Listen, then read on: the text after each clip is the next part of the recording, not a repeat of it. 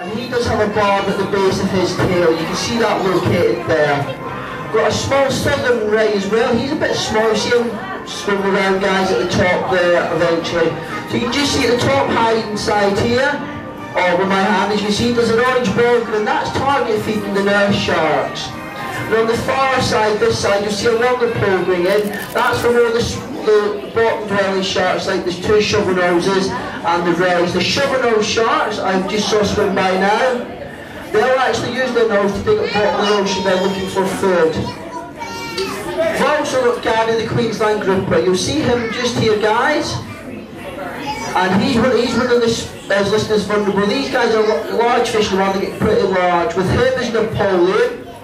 Napoleon is our humphead wrasse. You'll see him at the far end there. He's got big lips, and he likes to explore the ocean. You can just see all the fish now are starting to actually swim around in a circle. So there's the pole going in now with the bits of whiting they're getting fed today.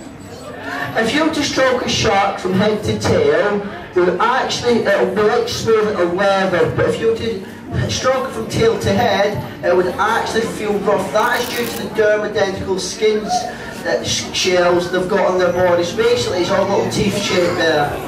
They have 30,000 teeth in the mouth, so from the day they're born to the day they die, there's 30,000 teeth, so that's a lot of teeth in there. Sharks have been around for 400 million years, so you can imagine that's a long time. These guys have had ancestors. I've actually got a tooth of a replica of a shark, which is a megalodon, prehistoric shark tooth. So if you want to see it at the end, guys, feel free to come up and have a look, you'll see it there.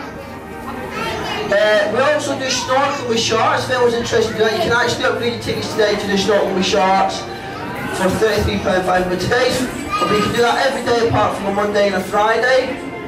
We also do Shark Keeper for the day, which is £99. You get to come in and do a full day's work with the displays team and do all the preparation. You also do sleepovers for kids in school, in groups like brownie scouts or birthday parties, guys. You get a leaflet flat at the gift shop or the main desk. If anyone's interested, you can't see the feed, guys, you get through the tunnel, you'll be able to see it there. Also, we've got a survey machine at the end, guys, and what the survey machine is, that's to give us feedback on how you find your visit with us at Sealife Blackpool. So feel free to give us a quick survey, tell us about your visit, you get the chance to win a free fish tank.